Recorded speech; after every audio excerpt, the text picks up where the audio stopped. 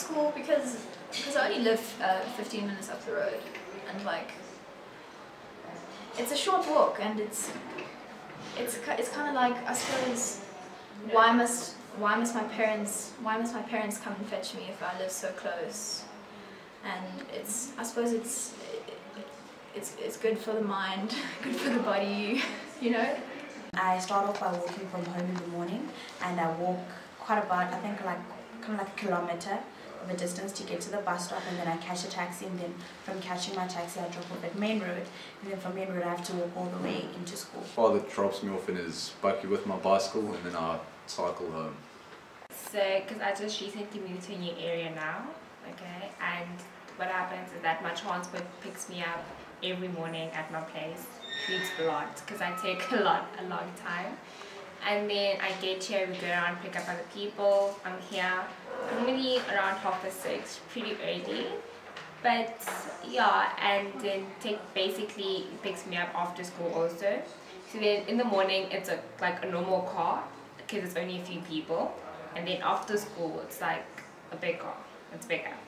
And then on days when I have sports like netball or netball matches or tennis or anything, because my transport has a limit to when it can wait for us.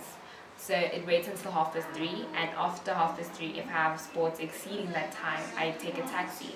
So I walk and I catch a taxi.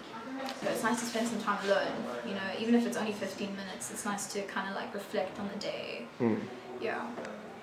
It's a bit of a hill, but Well, exercise, it's amazing because I do a lot of cultural activities, so I don't have time to do sports activities like netball and hockey and stuff. So having that is my exercise, adds to my exercise for the day.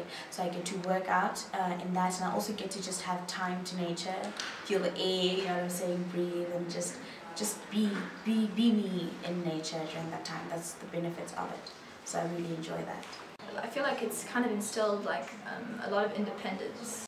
I enjoy the exercise, and it makes me feel energized and healthy. A lot of us, we don't take the time to kind of look around. Like when you're in the car, you don't really look around or appreciate, like, say, the weather outside.